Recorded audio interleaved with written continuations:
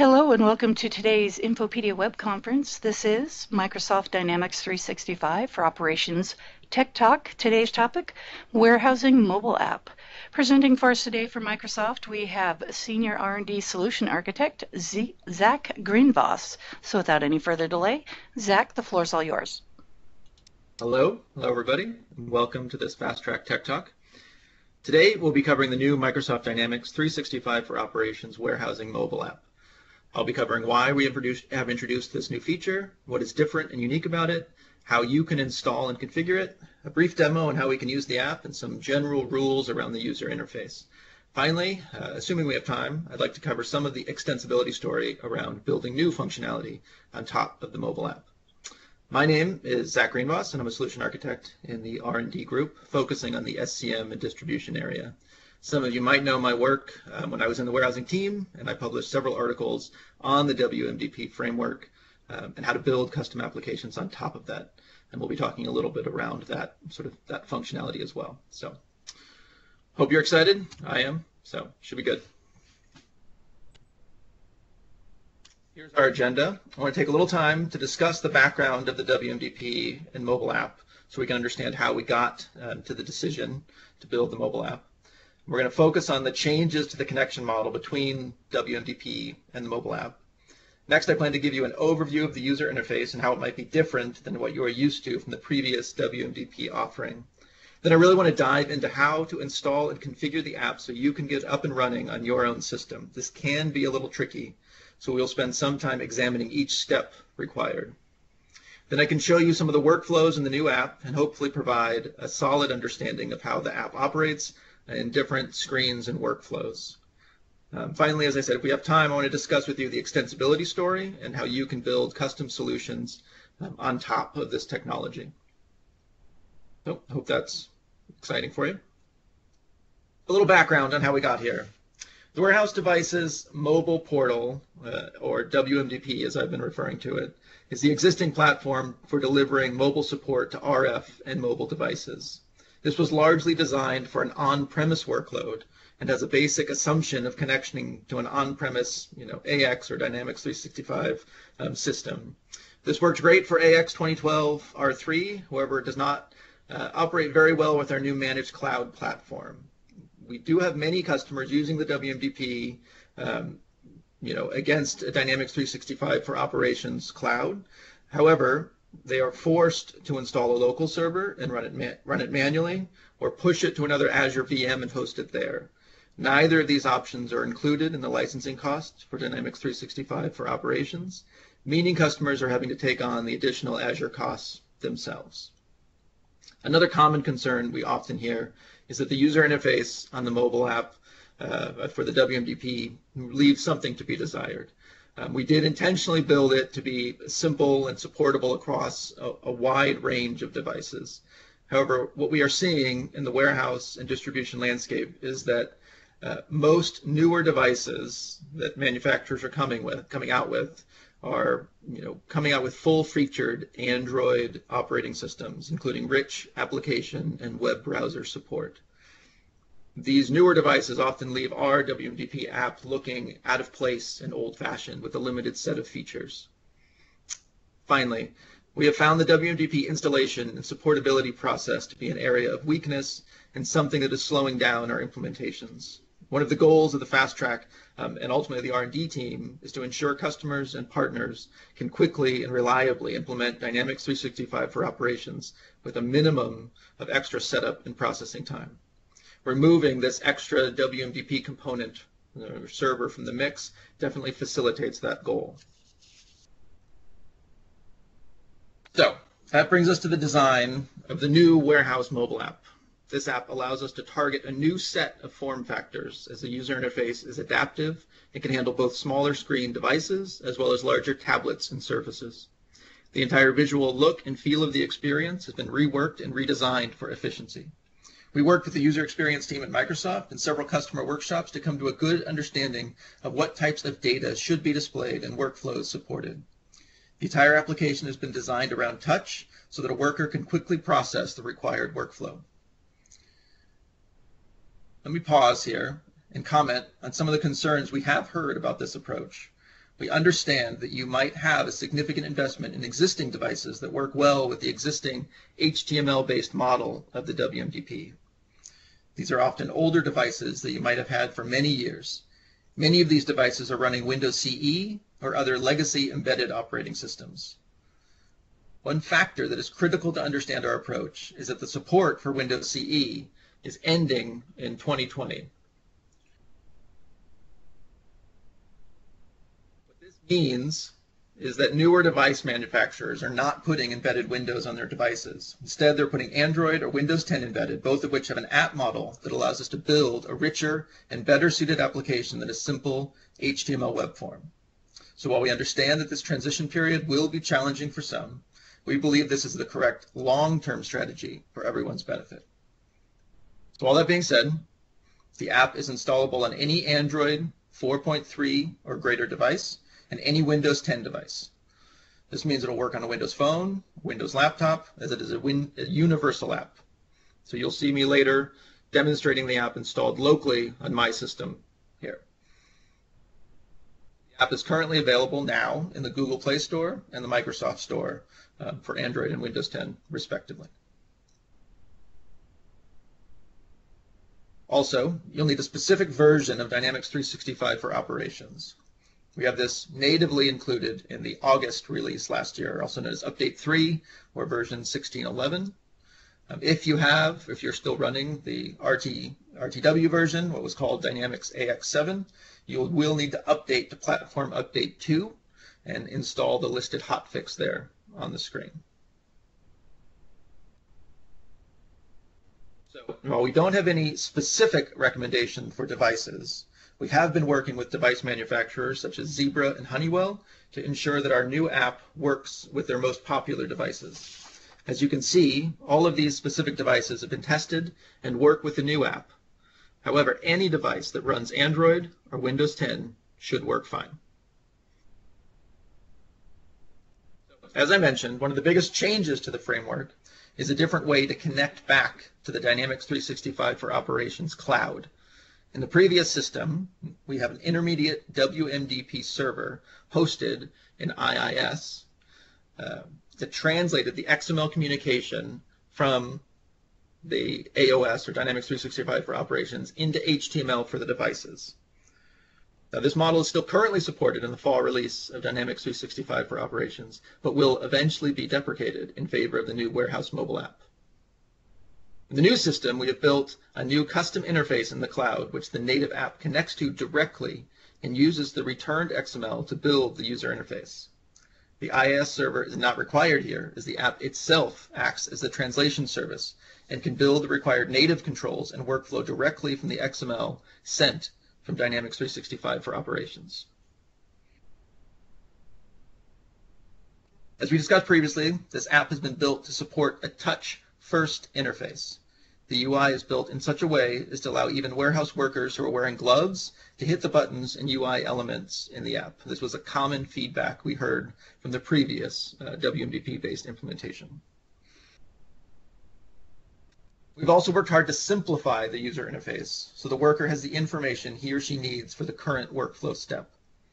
In the WMDP model, we would often push a lot of information to the screen at once, and it was sometimes unclear what was being asked of the user. We have reimagined the UI to instead always focus on the current step and provide ways of accessing the supplemental information in a secondary screen if necessary.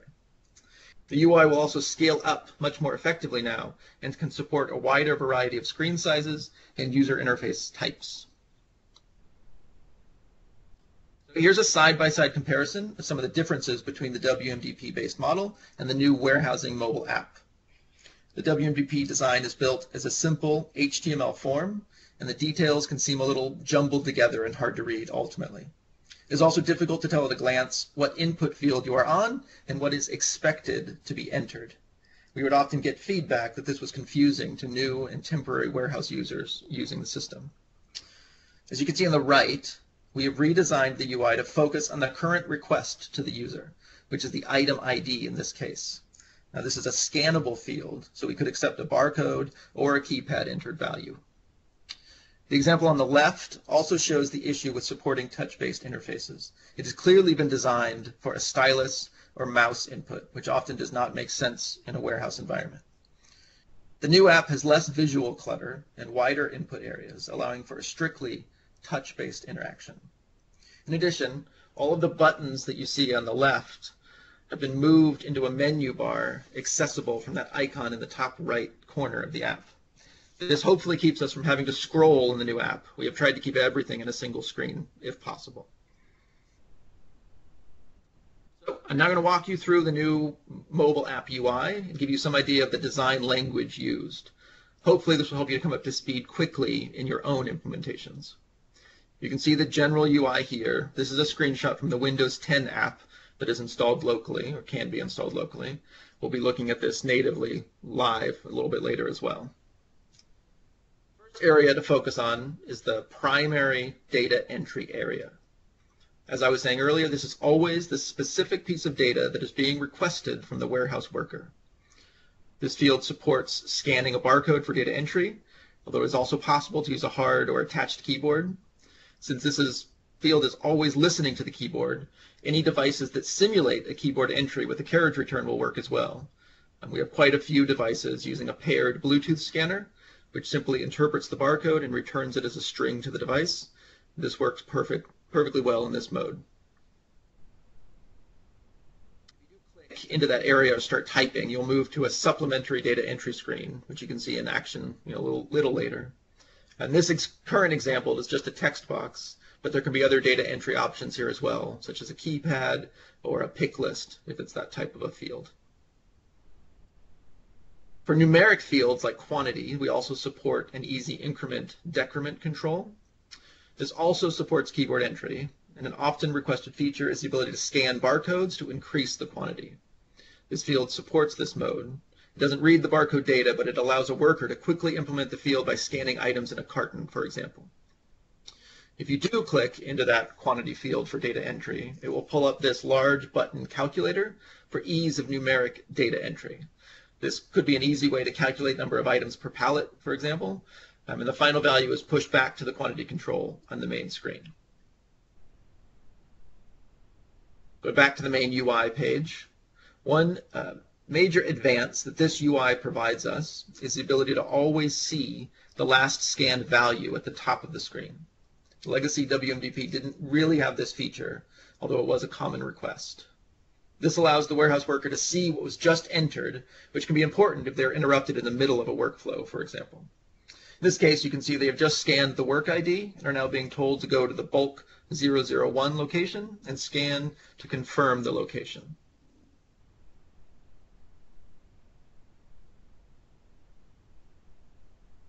As I was saying earlier, the previous WMDP solution would simply throw all data available on the work line to the screen, often overwhelming the user with too much data. We have changed this model to bring forward a set of key data points in this summary data section here. Now this is configurable, but will only show 3 lines of data at any one time. I'll show you later how priority groups can be used to indicate which data you want to elevate to this area. Any additional data available on this menu item will be pushed to the detail page or detail tab. So this brings us to discuss the 2 tabs at the top of the screen. The first is the task tab, which is what's highlighted now. This is the primary one and the default you start on with each workflow. The detail tab can be switched to if the user needs to see any additional data. So as I was saying, the first tab is one we're going to focus on. It shows the current requested data and the summary fields with the most relevant data for the user at that time. Now, the detail tab displays all fields available for that specific menu item, and any requested input data will be flagged with an edit icon. This provides a similar user experience to the current WMDP workflow, showing all the fields and allow the user to select one for data entry, for example. Finally, we have the various buttons that used to be at the bottom of the WMDP screens. These have all been moved into what we call the hamburger icon in the top right. Clicking this icon will display the available actions for the user at that step in the workflow. Note that the OK button is always the default when the user clicks the Enter or Return key on their device, or clicks the button displayed at the bottom of the screen. Okay, so now we walk through some of the basics of the UI in the new mobile app. I will give you a live demo of that, some of those workflows a little later. But first, I do want to cover exactly how to get this app up and running in your own environment. We'll be walking through each of these steps in some detail, actually. Note, we also have a configuration guide on the wiki, and the link is here at the bottom. Much of what I'll be explaining is detailed here. However, I will be covering how to do all of this in the new Azure portal, and the wiki covers sort of the older Azure portal. The first step is to create an application in your Azure Active Directory tenant. In the new portal, you can navigate to Azure Active Directory, click the App Registrations link. This will show you all the currently registered applications in your AAD. Note that we use this model for all of the integration apps, so you might have done this for OData or Power BI integrations as well. You're going to want to create this new application as a web app or an API. This will allow you to create the secret key you need later. Another important element is the sign-on URL. This needs to be the base URL of your Dynamics 365 for Operations environment, plus the string OAuth. Failure to put in the correct string here could impact other applications in your tenant. As with any integration application, you need to add the required permissions to the Dynamics application. This tells Dynamics 365 for Operations that the incoming requests from this integration application are valid. Finally, you'll need to create a secret key. You can create this key with an expiration date, and the value is displayed only when you create it. It is not viewable afterwards. So you're going to need to copy that value, and you'll use it on the client device in lieu of a username or password. So note that the above steps are currently recommended for each device. You need to create an application ID for each mobile device you want to have access to the system. While it is possible to share application ID across physical devices, if one is lost or stolen, there's not an easy way to revoke access unless you are tracking the devices separate in your Azure Active Directory. I do know that this can be a bit of an overhead to maintain these applications in the AAD, and the R&D team is currently working on trying to make this process a little easier to manage. Within Dynamics 365 for Operations, you'll need to create a user that will perform the operations on the AOS side. So this should be a warehouse mobile device user role. It will give them minimum security access required to use the application. So all of the typical user account creation rules would apply here as well. Another setup that is fairly new but must be performed is the system administration setup Azure Active Directory applications in Dynamics 365 for Operations. So this is a form that maps the incoming application IDs to users within Dynamics 365 for Operations. Anytime an integration application is calling a custom service, which is what the warehousing app does behind the scenes, we must have a way of mapping the incoming application ID to a Dynamics user, which will run the AOS code, essentially. So this form allows us to associate the application IDs, or client IDs is what they're called here, with the specific WMDP users you created previously. Now, and this is where you could quickly revoke access if a device happened to disappear from your warehouse.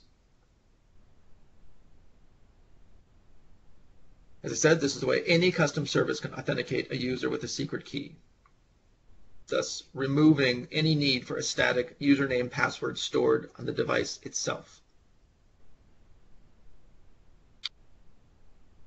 All right, now we can talk about a few new configuration changes that were introduced to support this mobile app. The first deals with the app field names. This is a configuration inside Dynamics 365 for Operations and allows you to control the primary input area for specific field types.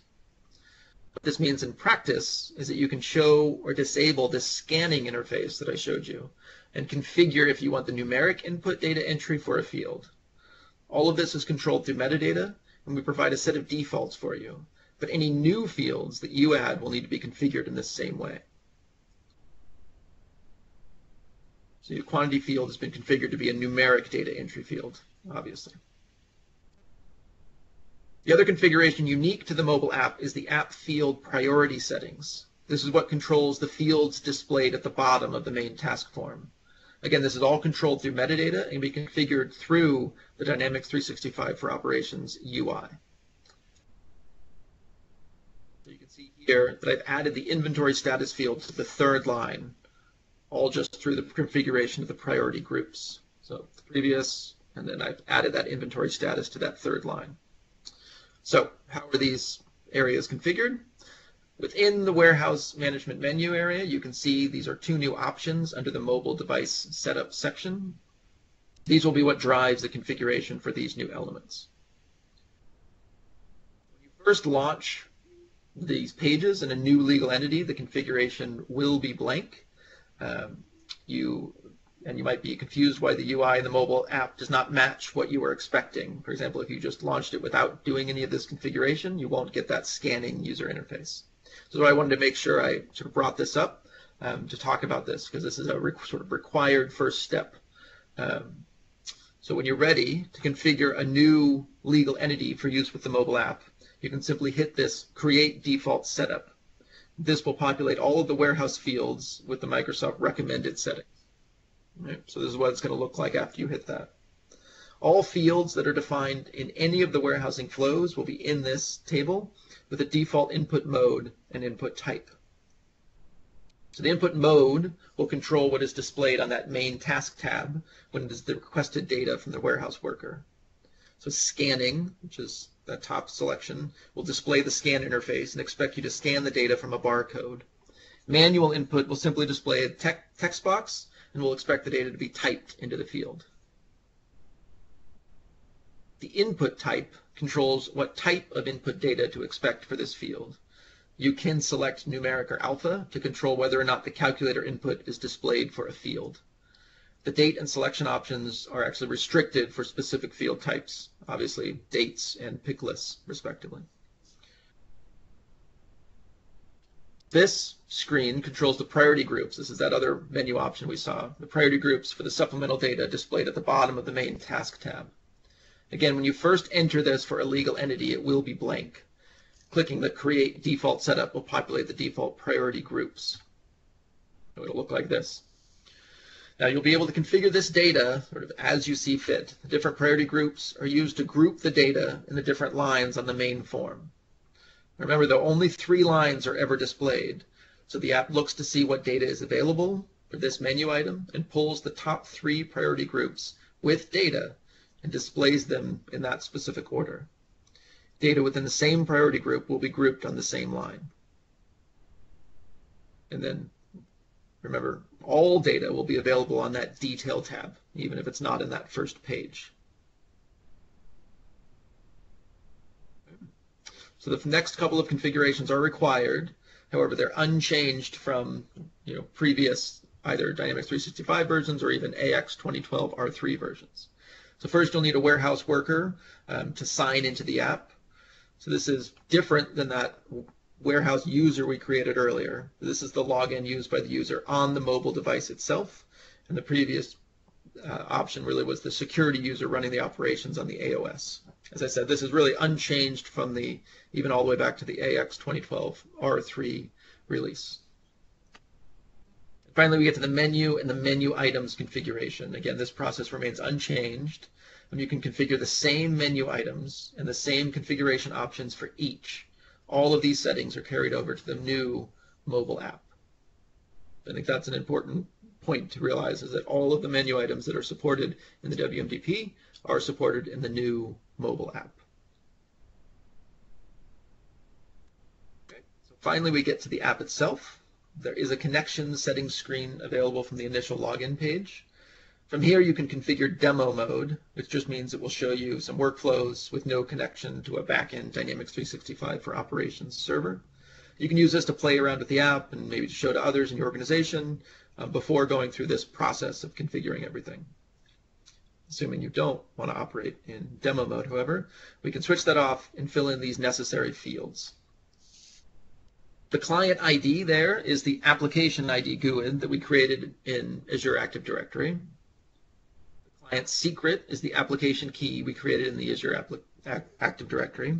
That was the one with the duration that we could set. This is the root URL of your Dynamics 365 for Operations environment.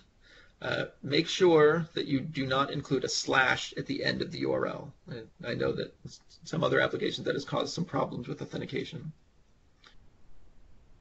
So this is your Azure Active Directory tenant, and it's essentially the login URL, which just means that you append your Active Directory tenant ID to the standard login.windows.net URL. The tenant ID is typically the root URL of your domain. Finally, it's obviously just the legal entity you want this user device to be associated with. To change to a different legal entity will require a different set of connection settings. You can't switch between legal entities without re-logging on and changing these values. All right, so that was a lot of configuration, but hopefully you can go back and use this to cover exactly what you need to do to get the mobile app up and running in your environment. So just to quickly review, we created an application in your Azure Active Directory, including assigning permissions and creating a secret key. We created a warehouse app user account to associate to the custom endpoint. We added the AAD application configuration with Dynamics 365 for Operations, which associated the warehouse user with a specific application ID for incoming integration calls. We configured the default setup for the app group field names and app field priority. We set up worker users and configured the necessary menu and menu items, just as we would have in previous versions. And finally, we set the necessary configuration options within the connection screen in the app itself. Okay, so hopefully that all made sense. So let's take a look at the app in action now.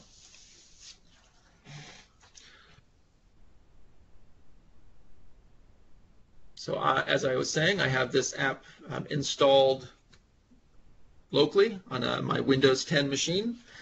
You can see it here. I can log off. You can see the connection screen I was talking about here. Connection settings, I have it not set to demo mode, so I actually have it connecting to an actual environment that I have that we can take a look at as well. I can log in to this device. It will authenticate. It will communicate with that custom service and pull in the XML. So what I want to do is just walk through sort of a couple standard flows just so you can see how this app operates with flows that you might be used to. First thing we'll do is I have some sales orders that I need to pick. So again, this is the sales picking workflow. I can, at this point, I could scan a work ID, but for my purpose, I don't have a barcode scanner attached to my laptop. I'll click in here and I can type in my work ID. Sure it's right. Okay, so you can see it's showing me the last scanned value here. It's showing me that priority groups that's been bubbled up, that data that's been bubbled up, so I know that I need to go pick. It's asking me a license plate to pick from, which I LPFL. Okay, I have item confirmation turned on, so it's asking me to confirm this item. Okay, I think I'm doing it again. And it's asking me to select the quantity. So again, I could use these increment decrement buttons to change that. Also, I can click in and I can do some sort of simple calculations if I wanted to by changing it to that, or I can simply hit 5 back, and then I have 5 pieces. Okay, I'll have a target license place.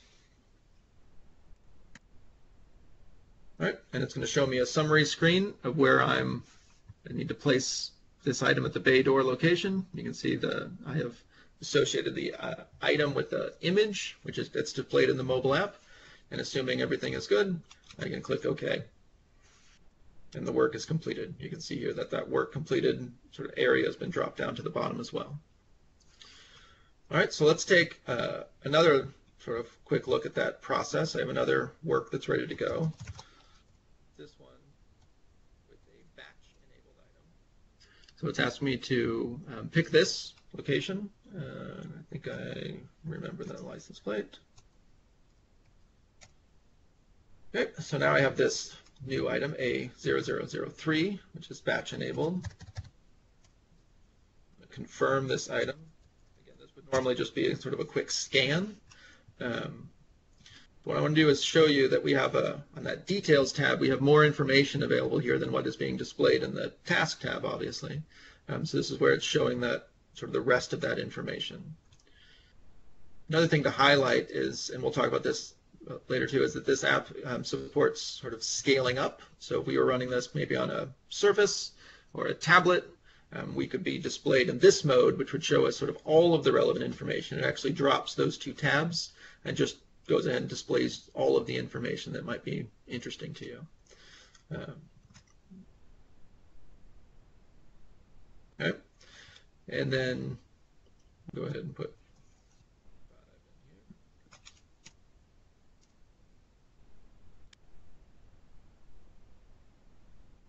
in here. Okay, and we're going to scan the batch number. This batch 1. Sign that.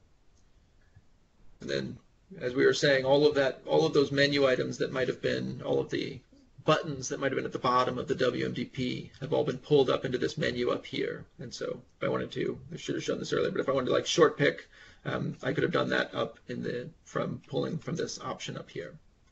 Okay. I'll click OK, and that work will be done. Okay. So in this case, if I wanted to go back, that cancel button is pulled up into this hamburger menu. You can see all of the different menu items that we ship out of the box are still here. This is all the demo data menu items that you've probably seen before. So what if that was a kind of an outbound flow? What if I wanted to do an inbound flow? So I wanted to do a purchase order receiving. So I have a PO that's ready to be scanned here. Again, I'm entering it manually here, but it would be very easy to scan this on a barcode. So we're going to scan this item again. Okay, and you can see, again, we can see those options there in the upper right corner, that hamburger menu, as we call it. Okay, so I'll enter in 5 pieces. If I had a pick list, we're able to choose the unit of measure that's coming in. In this case, my only choice here is pieces, but this is where I could pick the unit. Okay, and you can see here that the work was completed. Quickly take a look at what that'll be. We can do a purchase order put away as well. So we can do this put away for that same work. So I just grab this work that was just created for that. And you can see it's showing you the summary screen for what we need to pick from the receiving bay and where we need to take that. Okay. So we're picking that up, and then so this is the user grouping menu item where I can sort of pick up multiple things from the receiving bay, and then once I'm done with that, I can click this Done button. That was an option in the WMDP. That was an option sort of in the main screen. And so now that I'm done, I want to click this Done button, and it'll tell us, okay, now take what you've grabbed from that receiving bay and bring it to this location FL002. Right, so that hopefully is clear in terms of what we're asking those warehouse users to do. Okay, and then work is completed at that point. Okay, so I hope that's clear. We can take a look at a couple other sort of flows. I wanted to show you a movement flow that's a little different. So if we wanted to move a license plate, maybe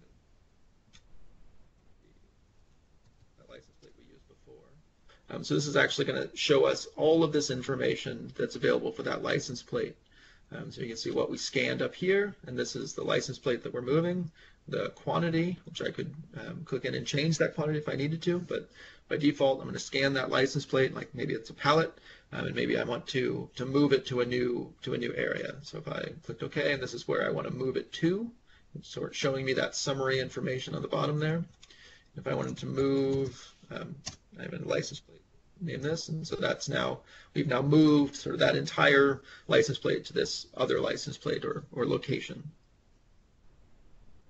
Another thing we can do with this app is we can do things like item or location inquiry. So if I wanted to take a look at sort of everything that was in my FL001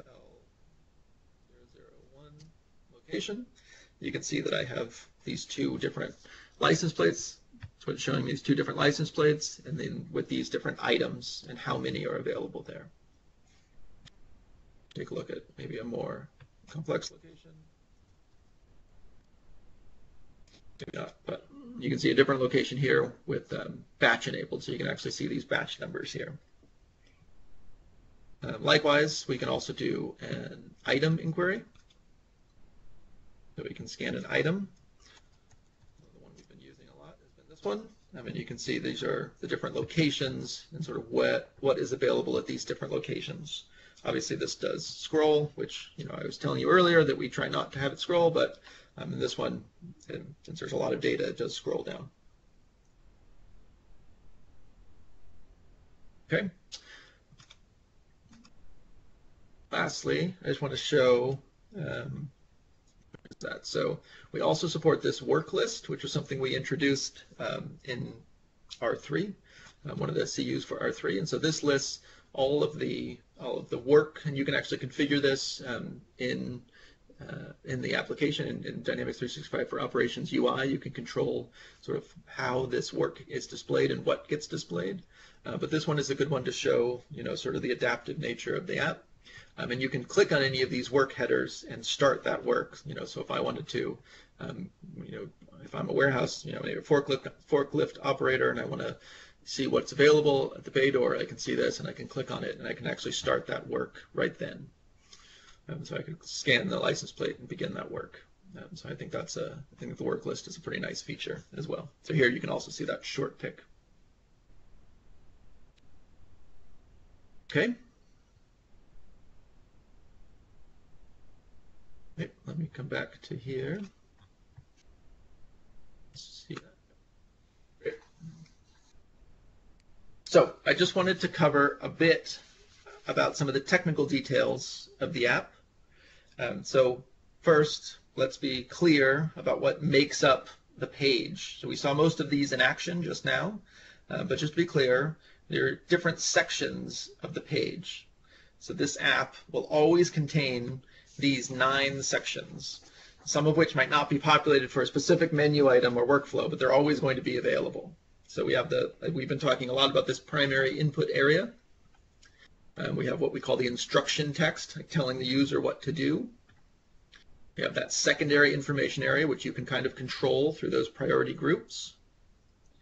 What we call the subheader, which is usually, again, sort of supplementary or instruction text to the user.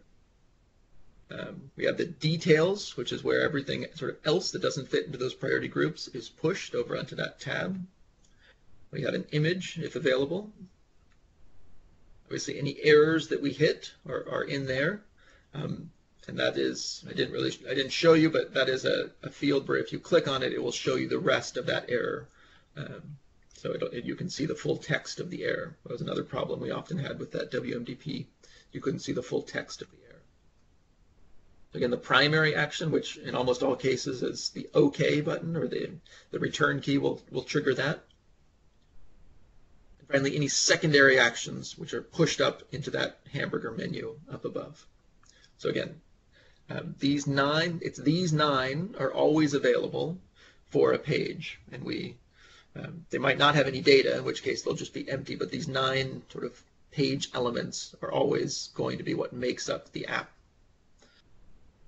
Now, when the app is resized or the mobile device is rotated, these 9 components are moved around on the device, but they're still all available to the user. So, like I showed you, when the app is expanded or run on a tablet interface, these same 9 components are resized, and we try to make the best use of the available space in the most efficient manner. So, how does that all work sort of behind the scenes? So these 9 different sections are independent and can be resized and repositioned on the device depending on the specific screen and scaling factor. Now within the AOS, we have logic that will assign different data controls to these 9 sections depending on the workflow being executed, sort of what the previous and the next steps are. Essentially, we were able to derive most of the WMDP UI into a few simple rules that can be applied to the data to assign it to one of these 9 controls. And once this is assigned in the AOS code, the mobile app obeys these instructions and displays the data in the 9 different sections. Now, all of these rules are available within X++ code and can be overridden in custom warehouse solutions. Now, note though, you still only have these 9 control sort of areas to work with. The logic you have access to change or the allocation or the prioritization of these data elements. You don't actually have control over the UI of the mobile app itself. Just to illustrate how this is different than the WMDP, this is what we had in the previous version. The WHS work execute display classes built the workflow necessary for the specific screens. Then the base class, WHS work execute display, handled the logic of building both the UI and translating that into the XML, which was then pushed out of that custom service, which then was used by that IIS to translate into HTML. So in this new model, we've kind of split this up a bit. Let's keep expanding this. The WHS work execute display derived classes still function in the same manner. In fact, they're fairly unchanged.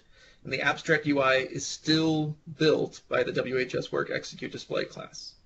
However, we have now added in device-specific XML translator classes into the mix. So you will either generate the legacy XML for the WMDP, or the WHS mobile app XML translator will examine the UI and use a set of what's called decorator rules to determine where exactly the UI element should be placed in those 9 control areas. And then all of this is exposed via a new custom service, and that is returned to the device, and then the device uses that XML to build and show the UI ultimately. Okay, so I hope that's somewhat clear. I did want to take a quick look. So I am assuming that most people on this call are familiar with this blog post. And so this is a blog post that we wrote in the warehousing team about how to build custom solutions on the mobile device. Right? So it explains the WHS works execute code. It explains where to add in the code to sort of build your own workflows. Right? So I thought it would be good if I could show you that same demonstration, which was a way, we called it a way container workflow, where as part of a process you wanted to add in a container and then weigh the container and then save that. It was a fairly simple sort of state-based model, but I wanted to show that that same exact workflow can work in this new mobile app. All right, so you have here, and I can we can share this code afterwards, but we have here the code that's essentially been mapped over from that same demo, largely unchanged. So we have this WHS works execute display container weight, which derives from WHS work execute display class.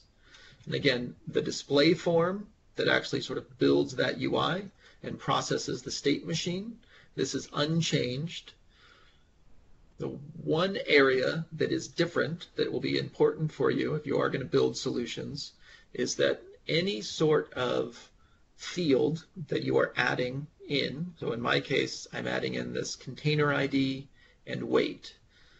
Now the container ID does not exist in any other warehouse flows, right? So I had to build a new class that extended the WHS field. And as you can see on my screen, make it a little bigger, I realize it might be too small. You can see that this is where we get those defaults for the app field priority and the input mode. So and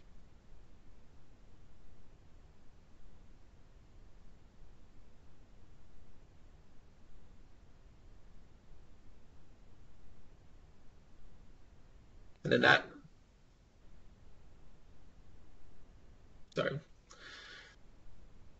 that is going to allow you to expose that same data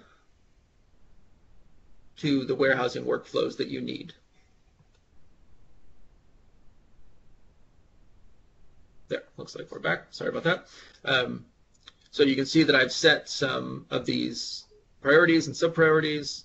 I've set the input mode, and ultimately it's this attribute that sort of connects that type, the WHS container ID type, to this class. And then when I was adding in the container ID, I made sure that I'm telling the UI that I'm using this specific extended type, and it uses that to sort of map that class to that field type. Yep, so hope that's clear.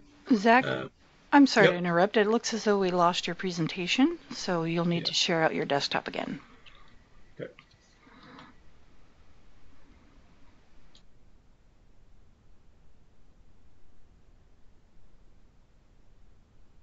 Yep, sorry about that. Looks like there's some network hiccup. Okay, so hopefully you can see that now, and then we can just quickly take a look.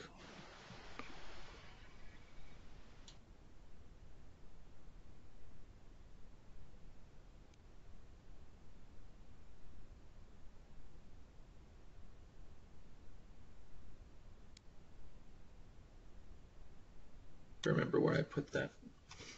All right, way container. So this is a new custom flow that I've added in, and we can see, we can click on that, and just like in the previous version, we can scan that container. So the only way that I was able to get this to show the scanning interface is because I went and added that as one of those custom fields that we were talking about. And so I had to add that and show it as a type of scanning, since this is a new field type. And I was trying to show, I'm not sure when it cut out, but I was showing that in this. So you can see here that I have the input mode as scanning for the WHS field input mode. Okay, so then we can scan the container. You can see the container ID is scanned up here. We can enter the weight, and then the weight's going to be saved, and it's asking us to do it before. So that's exactly the same process for creating custom workflows that you have previously done, and largely unchanged, largely the same code. As I said, the sort of one piece that you'll need to make sure that you add in will be if you have any sort of custom controls or custom fields that are not covered by one of the other warehouse flows, you will have to add in this. You have to extend from this WHS field. Okay, great. So I think that at this point, I think I can open up and see if there's any questions that have been asked.